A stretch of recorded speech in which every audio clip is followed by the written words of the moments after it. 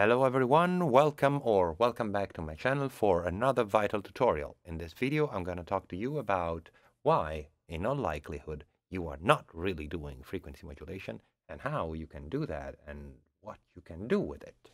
Let's get going.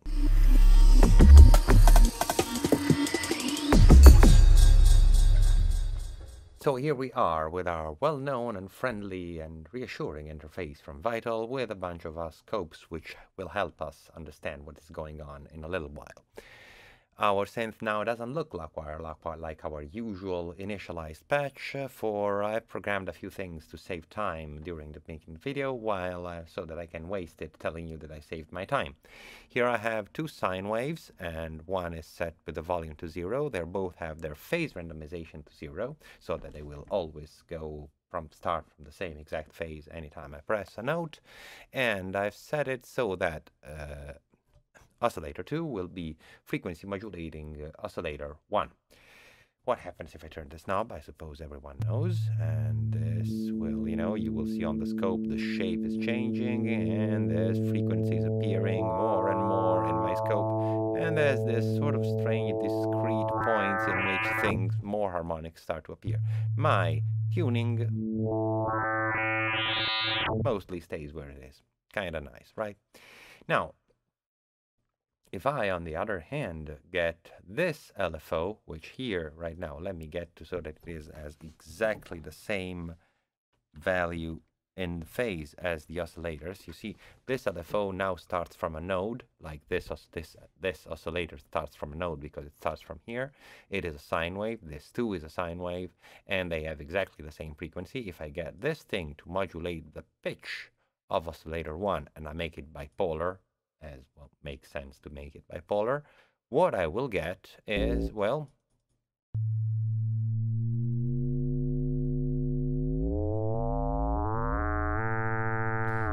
it has something in common, you might think, but it is also, well, quite different, and especially you might notice it is giving us a destructive effect on our tuning.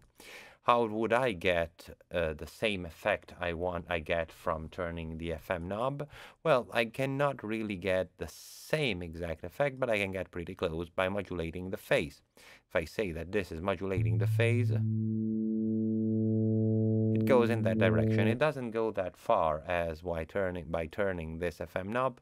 I believe the reason, I believe because I am not sure, because I haven't read the manual, because there isn't a manual yet, but it seems to make sense to me. I hope, if I'm wrong, please correct me about it. The fact is that this will go beyond, modulating beyond one period, and this one won't. So it will only go from, here it's 180, it will go to 0 and 360, and not beyond that, not go through another period of my oscillation, and therefore it cannot get to the extreme results I get there.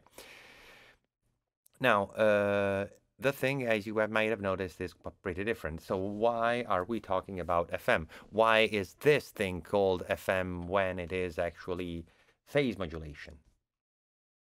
Well, the maths that was behind the realization of the DX synthesizers was actually about frequency modulation, and you can prove with some not so immediate maths, which I will leave a link in the description. There's a few articles that go quite into detail about it. If you want to geek out and understand all the theory behind it, you're welcome to do that. I will not be doing it in my video, but you see, there's a mathematical proof they are kind of equivalent, that they can generate the same spectra.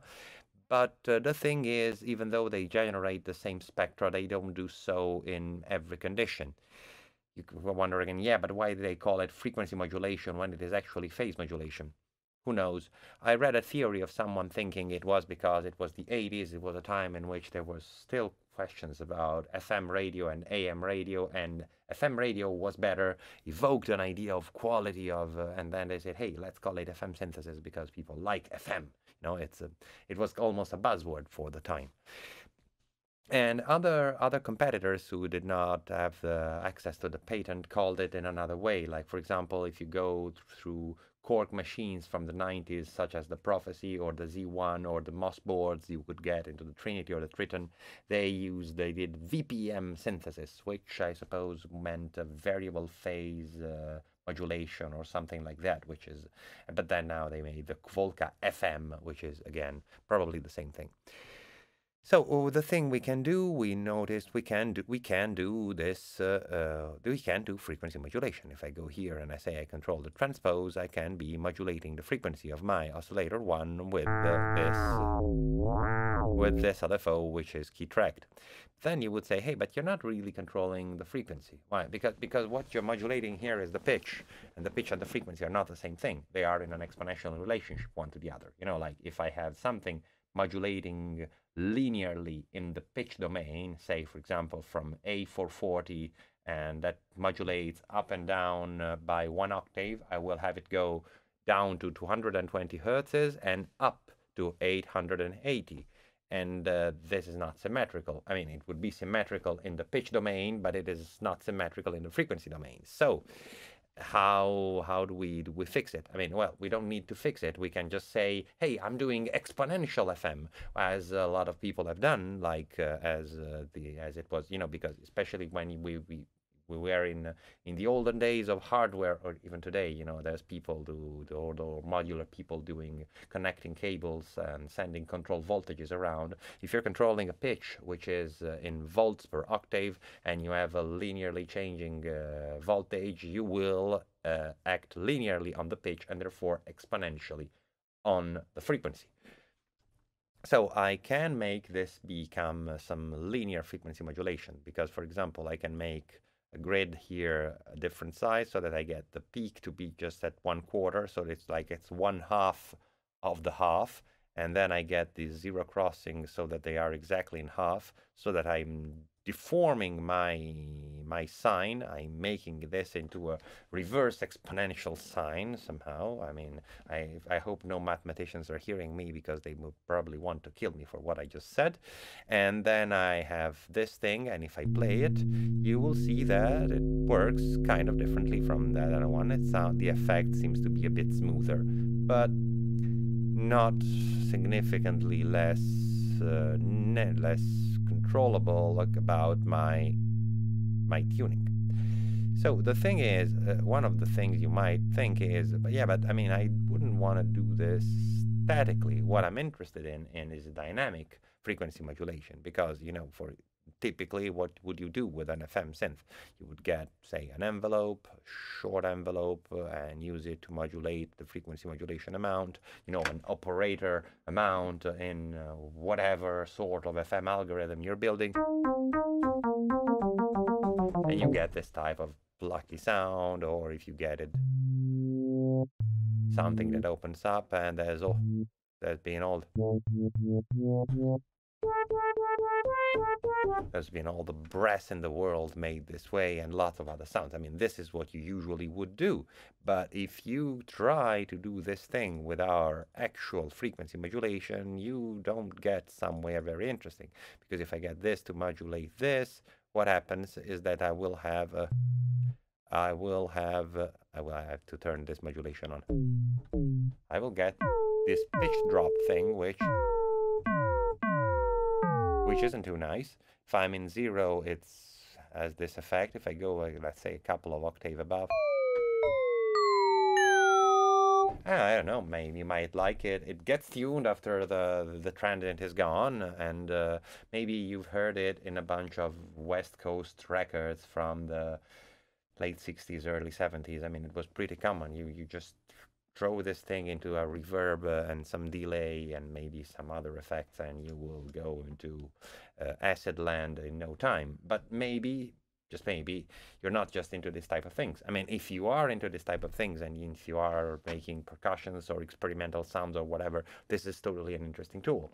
But if you are trying to get properly tuned notes out of your synths, this messes up things. What can we do about it? Well, we can do a thing. We can find out that there are sweet spots. Let me get back to this being exponential because I actually like it more.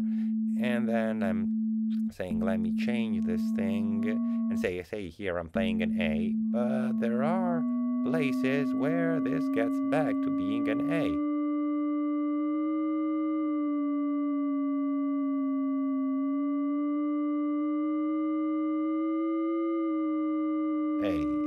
I've seen it. It was an A.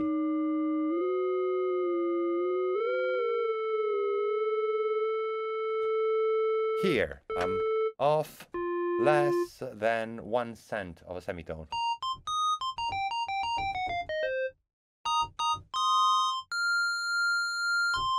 It is not perfectly tuned. It has some little bit of detuning, which has,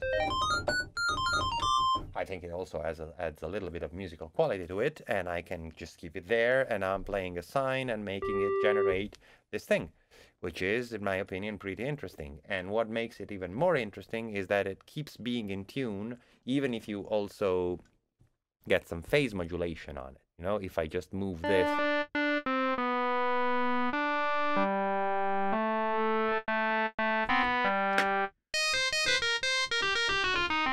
it keeps making sense. Or even if I do something even a bit more radical, like changing my wave. Let me go here, for example. This is a mess. You see, I have, this is a sine, and this in the end here is a, I don't know, a thing with some harmonics. I'll add some more, and let me put here some spectral blend. Now, it's just an example item, but you see, if I move,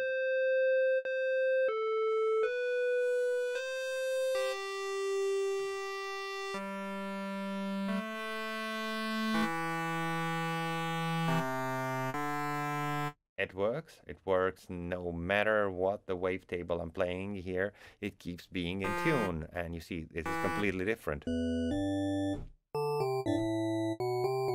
This is the sound of this wavetable by itself.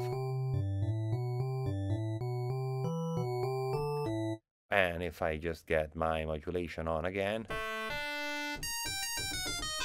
I get something completely different. I can make good use of it, and both by working with that or with adding more and more and more of more other, you know, audio rate modulations on, because I have these LFOs which make wonderful things with a lot of things. I mean, I can do a lot with it, and if I do it, I unbypass.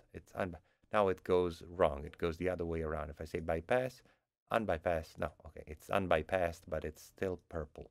No, now I understand it. Okay.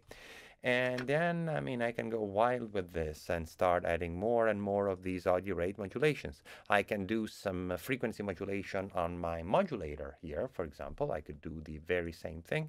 Get this to be key tracked, get it, leave it to -12, get it to be a ramp, get it to be smooth, and use this to modulate the pitch in a bipolar way. Maybe I want to tune this as this too. Let me try to do this thing. I will be tuning it. I have to give it some volume or I can't hear it. Now this is a mess, and I might want it to be something different, like I'm be modulating with, like, let's say 5 sines scaled, so that it is like 5 sines, but it is I'm doing linear FM while I'm doing exponential FM on the other. I will find a point in which this is a C. Here, somewhere below here, a little bit more. Here. So now I'm having frequency modulated wave with a slight amount of detuning, which I get it back to being 0,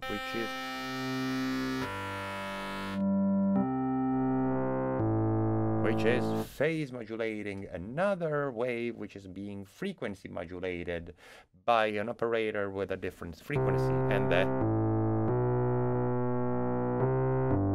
I can also make it stereo.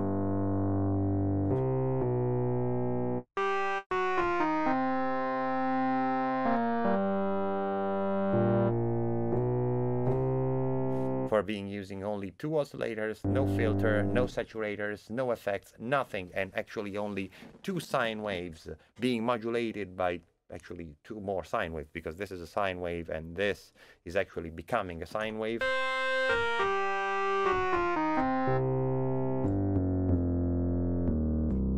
this is a lot of sound. I mean, that's the impression I get. I could go way, way more. I could make it way, way harder because, like, for example, I could turn this other oscillator on, turn the level down, and say, hey, but I also want to do ring modulation on this one. And I want this level is down to the minimum. Oh, right, no, I'm sorry. I need to do RM oscillator 3, not RM oscillator 1, or it will completely remove my thing. Not FM, I wanted to do RM oscillator 3.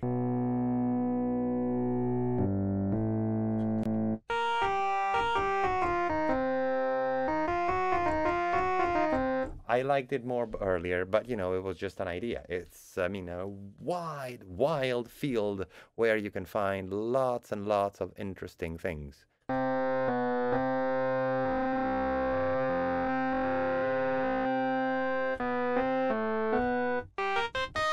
I made it higher, so it's like.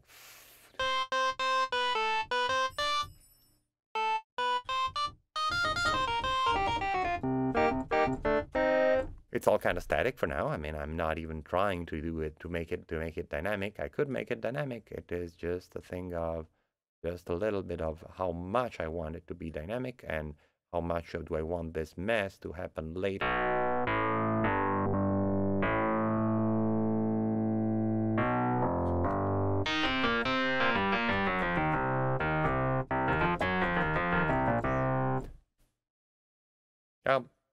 Sky's the limit.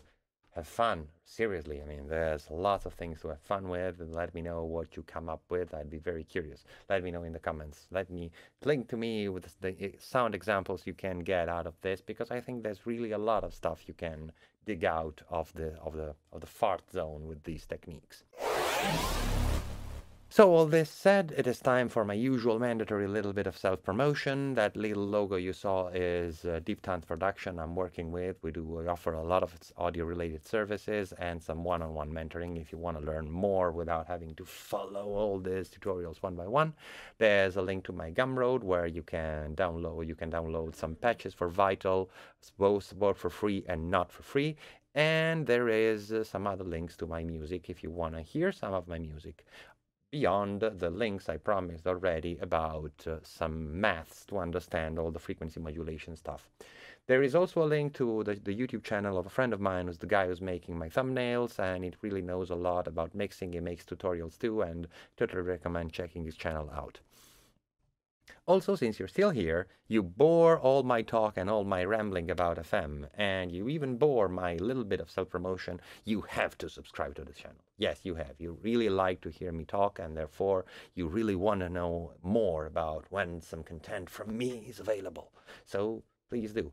If you have something to ask, some curiosity, something you wanna see in a future video, this video too came from that. I had people in comments asking me about true FM synthesis. Just tell me in the comments, let me know what you think, and I will see if I can make you happy, and well, if I know the topic, I will tell you all I can. This said, thank you again for your attention, and see you next time.